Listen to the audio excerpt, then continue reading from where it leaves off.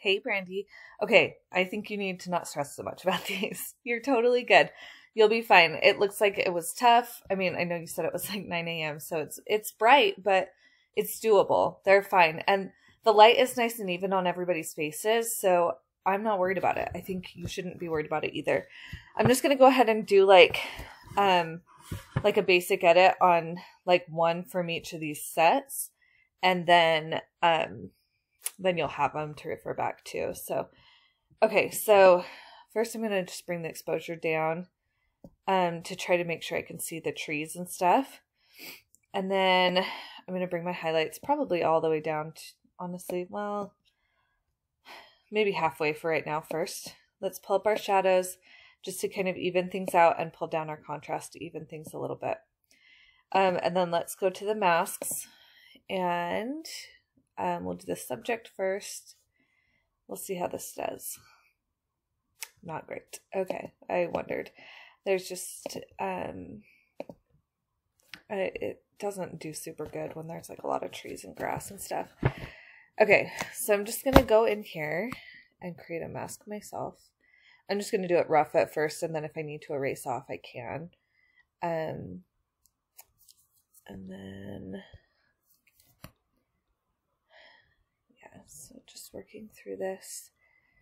I mean, we've kind of like talked through this, but I'm just doing it so that we can pop them out from the background, and then we'll darken the background so that they stand out a little more from the background because it was so bright. It's going to be really helpful. Okay.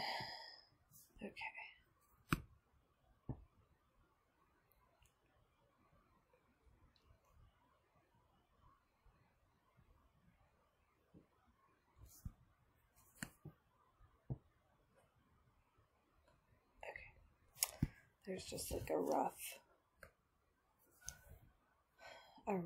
little mask. Okay, so we're going to brighten them up quite a lot. And as we brighten, we're going to be want to be adding a lot of contrast because they'll start to look washed out. The more that we like pull things up, the more washed out they're going to look. Definitely going to want them a little bit warmer, and we're going to want some dehaze on them. That hazy, that washed out look is going to happen. I mean, we can undo some of that washed out look with the dehaze. And we can brighten them more. And I'm just going to keep working on it. Just like kind of easing our way into this, like brightness, I guess.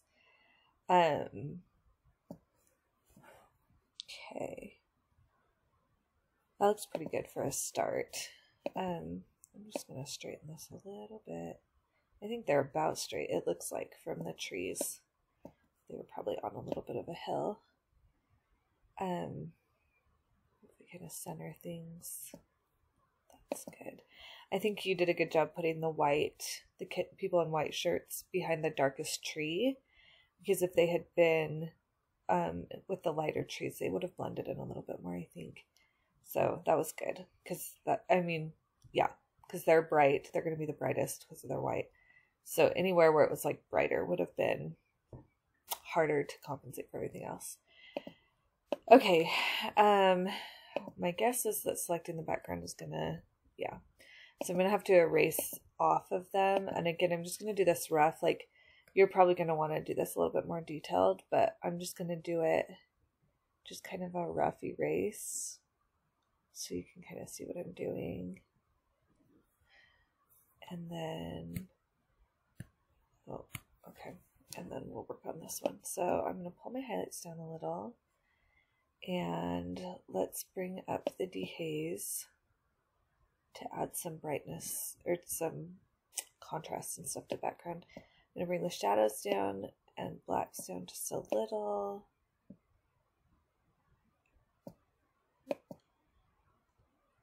Never mind on the blacks. Let's just not do the blacks.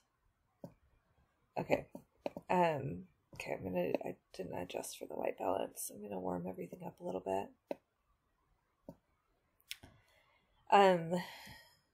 Obviously, like, all of this haziness behind their heads is just because I haven't been really careful with the mask.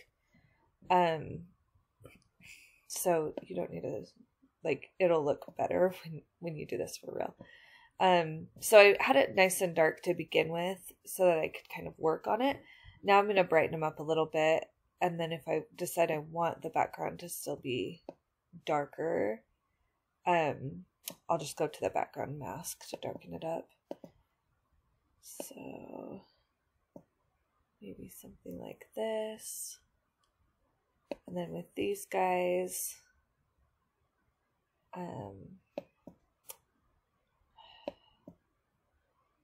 it's always a pain when people just do like, they decide that they're going to wear straight white shirts. Like a little white is good, but they're glowing compared to everybody else. It's the worst. How could you have known though that that's what they were going to tell everybody to wear? Okay, so I'm kind of focusing on everybody else because we're looking a bit hazy over here.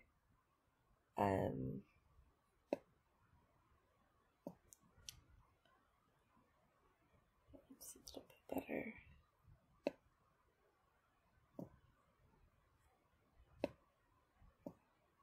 Okay.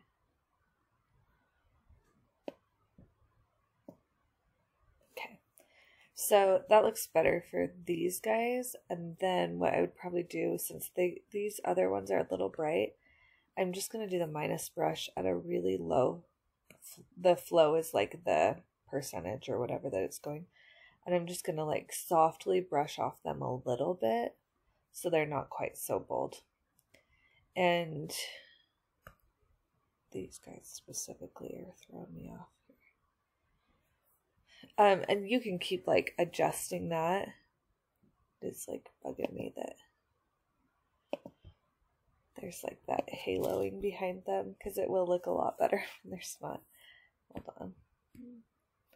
I'll just kind of show you. I'm not going to do the whole thing, but to give you an idea of what it is going to look like. Another thing you can do with your subjects while I'm just going to talk while I'm working on this so you can see it. You could also go in and do like the sharpening brush just on them, and that would be really helpful too to help them pop out. Okay. So I don't know, sometimes I have to be able to like really visually see it's gonna, like a final product's gonna look like. But do you see how right there I cleared up some of that haloing and it looks a lot better, right? You might want to do just a separate mask on these guys, honestly, from everybody else. That's probably what I would do, to be honest with you. It's just their coloring is going to be so different because they're so much brighter than everyone else that it honestly might be easiest to just work on it that way.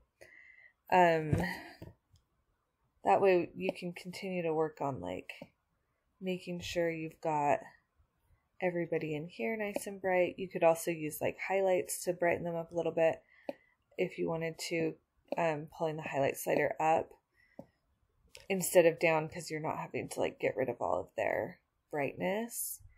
You could pull up shadows a little bit, then just bring the blacks back down to make sure you're compensating for pulling out color and stuff. Because I would probably push them pretty far, pretty like that, and then maybe just take a second brush to these guys. And sorry, my little guy's trying to get in here. I don't know if you can hear him knocking. Dad's making dinner while I work on this. Okay. So I'll just do this really quick. Your computer's probably gonna run slow doing edits like this. The more layers you add, the like slower it'll go. Okay.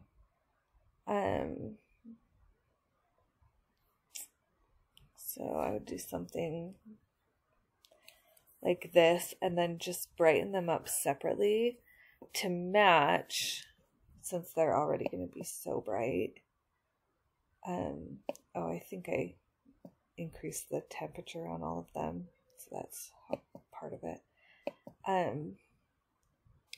My computer's going slow. I'm trying to do all these masks and record this video.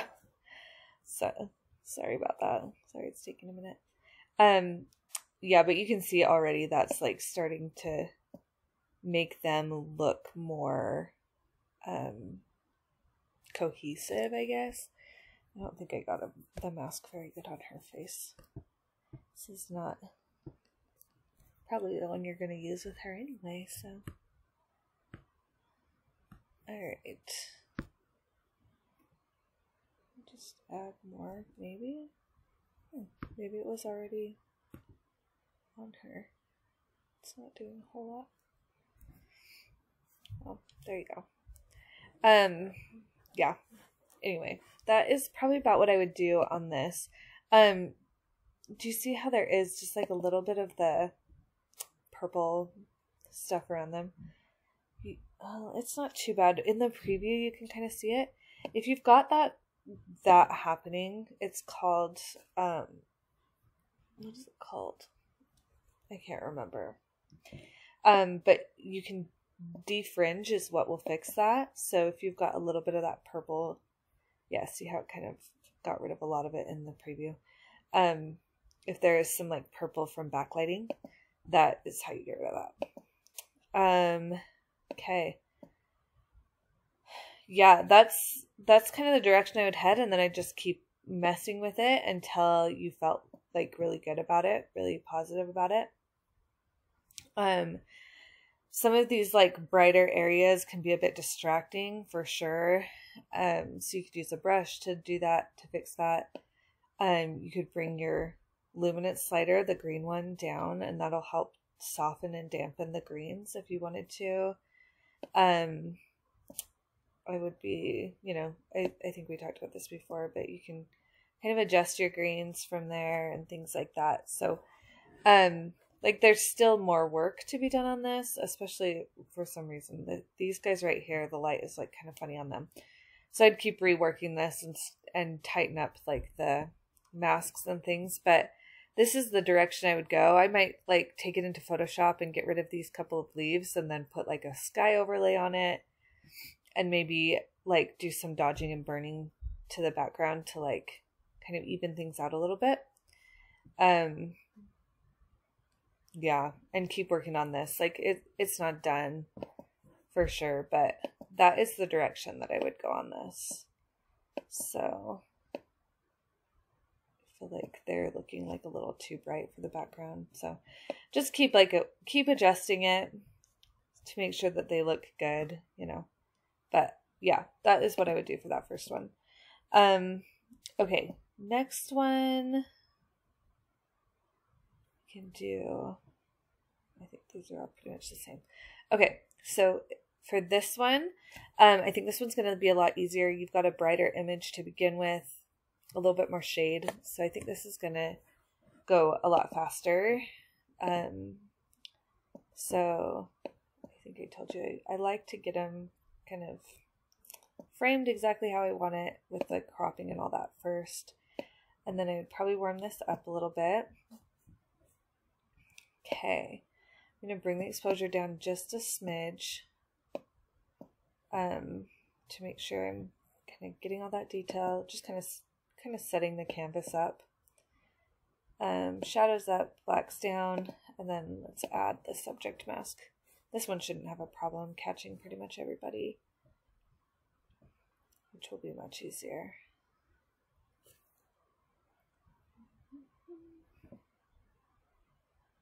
Perfect. Okay, so I'm just going to brighten first, and then add some blacks in there. And then we're going to bring down the highlights to help with all this brightness. Yeah, that's the only place where they're blown out, is pretty much it's just them. Let me see. Oh yeah. So do you see it with me hovering over it? His head, his head, and his head, and his head. They all got missed. So you'd want to go back in there and adjust those to make sure everybody's the right color. I'd probably do like a little bit of a dehaze on this one. And then probably warm them up a teeny bit. And maybe add I don't know. Sometimes they start to look magenta, so I'll add some green, but they are surrounded by green, so they really shouldn't look, it should look more green than anything. Okay, so I'm going to add the background here, and I'm going to darken that up. Start with some dehaze. And bring the highlights down, probably not 100%, but down a little bit. And okay, so shadows up, whites up, and then blacks down just a smidge. And then I would look at color. So we are getting a lot of like bright yellows in the grass. So if you want to kind of neutralize that, you can pull your yellow slider to the green side, and that will turn all those yellows more green, which is nice. You just need to watch, especially blonde hair tends to have a lot of yellow in it. So if you're not careful, you can turn blonde hair. See, that's like before I use the slider, and then this is after. You can turn it a smidge green. So that's kind of your call, how you want to handle that. But making everything green and then just desaturating the greens ever so slightly so that they're not quite so neon is a really great way to handle something like that where there's some bright light flowing through. I do that all the time. And then you could even bring your greens luminance slider down a little bit, and maybe your orange slider up for faces, because the only thing in this picture that's orange is the skin. That looks really good.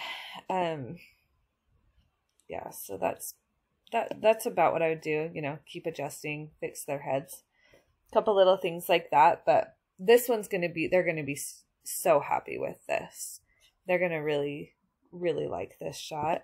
You could even, I don't recommend doing dodge and burn in Lightroom, but you can. It's just not as good.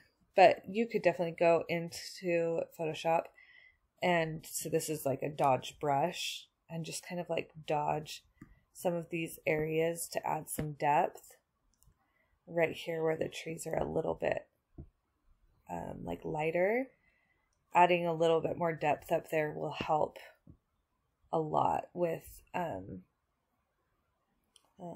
don't want the aspen tree to be completely dark, but it'll keep the eye going to your subject.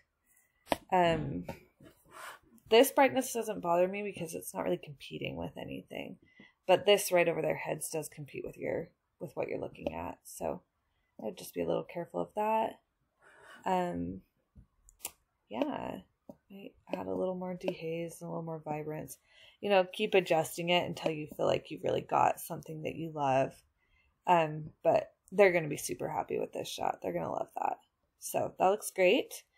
And then is this, okay, this is a different spot. Oh, this is pretty. I like that. I like the flare coming through, but it's not on anybody's faces, so that looks really good. Okay, so we're going to bring highlights down. Your biggest challenge, I'm guessing, like before I've even played around with this, I think the biggest challenge with this one is going to be this bright spot right here. So we'll just kind of start,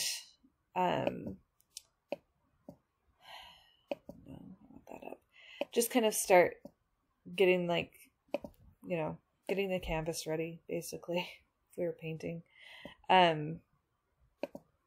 Get it set up here, warm them up a little bit, add a little bit of magenta to balance out the green tones. Then we're going to work on the subjects.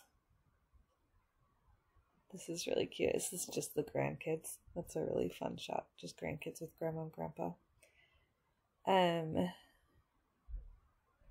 This one is going to be a pretty easy edit too. And I'll show you what I would do for that bright spot so that it's not competing too much with everything else. Again, I think we've missed a few. Yeah, it didn't catch a lot of the boys' heads in the back. So I can just remind you how to do that. You just do the plus brush, and then you just zoom into the ones that need it. Oops. And you'll just add the mask with, since it's on plus, to, oh, maybe this is not just grandkids. These don't look like grandkids. I think you've just got everybody closer together than they were in the other ones. It seemed like less people for some reason. Yeah, so I'm just adding these the mask to them. I go around, I mean, I'm using my pen I showed you, but I just don't quite go off of their hair. I'm trying to stay like on their faces, but not color it onto the background, because then we start to get masks competing to do two separate things, where the background mask and the foreground mask are doing different jobs. Okay, that looks good. Did I get him? He's just darker than everybody else, probably. Okay, that looks great. And then if we add the background, I love that you caught this like little scenic part back here in the background. That's so pretty. Okay, highlights down, exposure down, shadows down a little. We're not going to take the highlights down too far because it's starting to look fake. Okay, and then again, because this is how the AI recognized it, you're going to have to mask off all those boys, right? So the minus brush off all their faces. Oh, and even her. So you just want to make sure you're doing the minus brush to erase the background mask off their faces so that they are exposed the same as the other people. Oh, it like went all the way down here on her too. Oops. Okay. So I don't think I got everybody, but you get the idea. Okay. So what I would do here with this is, first I would probably just do a brush, or even like a radial gradient would be good here. We just did something like this. I'm just going to keep the feather at about 50% right now. And then just bring it down. So the goal is to try to match, like obviously the light is different, but we're just trying to get it a little bit closer to these other more shaded weeds. So I'm bringing the exposure down, highlights down a little, shadows down some, and then we're going to bring in some blues because there's a lot of yellow because of the light casting on it. So by bringing in more of the blue and taking out more of the yellow, we're kind of matching the colors more, and then it's doing less of a comparison. Like we're doing less visually comparing this part to the other parts. Does that make sense? Okay. And I might not want it to feather. Oh, this is a cool new feature. I don't remember if I showed you this. I think I did. This will take your edits, but then like increase them. So you can do the edits, but to like 200%. So that's kind of nice too if you're like, oh, I've got it, but I want it a little further. See, I'm liking that a lot. I feel like that looks really good. And even just that adjustment, so this to this, definitely takes our attention to like the people. And you might want to like adjust more if it feels like you want more contrast, or like the highlights are too muted or something like that. No big deal. You can totally adjust for that. The other thing that I would probably do, because you do have this light flare, sometimes people don't really know what to do with this. I would be tempted to take this into Lightroom and just add like a sun flare overlay. Like either like right here in the trees, like it's coming through the leaves, or up here. I'll just show you. I'm like describing it, but I could just do it for you and show you what it looks like. Hold on. Oh, it's opening up Photoshop beta. Have you played with this new beta version? I can't remember if we talked about this or not. It's pretty cool. It really does do some impressive stuff. I've been messing around with it, but now it's going to go slower even. Hang on. Okay. So, I mean, we could try. No, I'm gonna. The new AI features. I don't feel like I'm like confident enough with them to use them for like a tutorial like this. I need to work on them. I need to practice with them more. But just grabbing like a sunflower overlay. I think I told you I got these on. I get these on Etsy or places like that.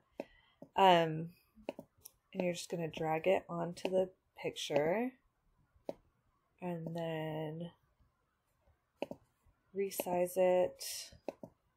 Where are my layers?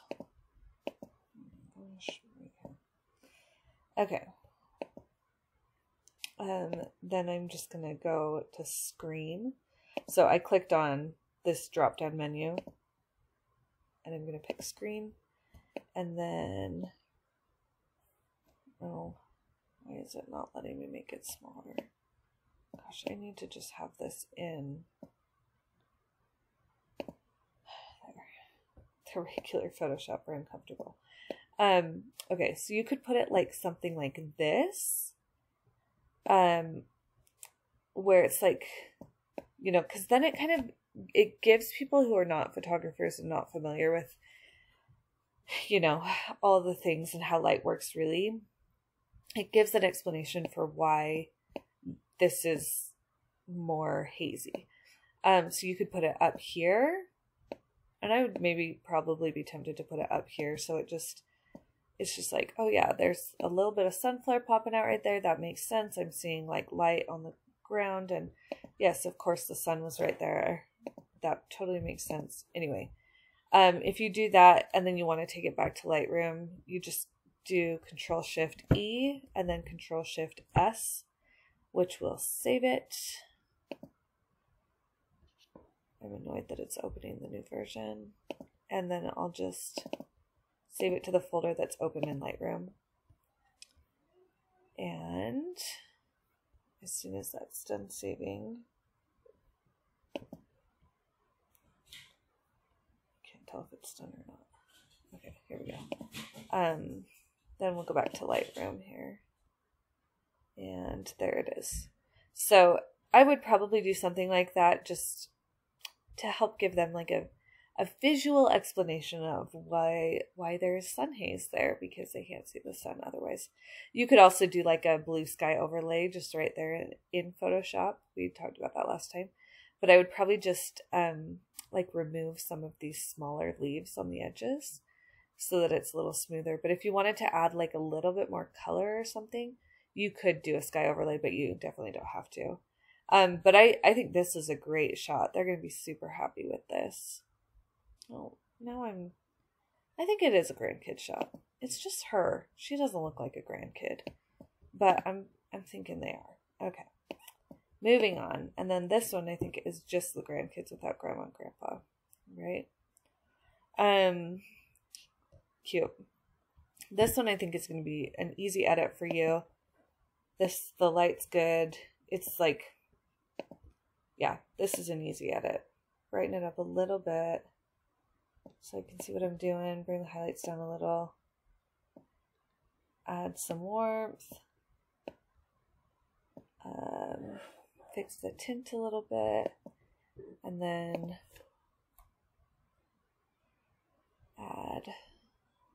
select the subject. Good. Okay, we'll brighten them. Oops. Highlights down, shadows up, whites up, but not that much. And blacks down. that's too much for the black. Okay. And then select the background and just darken it a little bit. Bring my exposure down a smidge. Highlights down. Shadows down. Okay. Yeah. Something like that. I'm going to go back to these guys because I feel like, no, these ones are a little dark. Again, it's so hard when they wear clothes that are this contrasted. They did not make your job easy with this clothing choice, but I would continue to kind of adjust, fix the faces that got missed by the masks, stuff like that. But this is pretty much what I would do for them. There is like a bit of green color cast, so you could definitely adjust the greens. You could either adjust greens to more yellow or make them a little more green and then just adjust here, add some magenta, which will just like kind of get rid of the green out of just your subjects, which would be good. Yeah, something like that.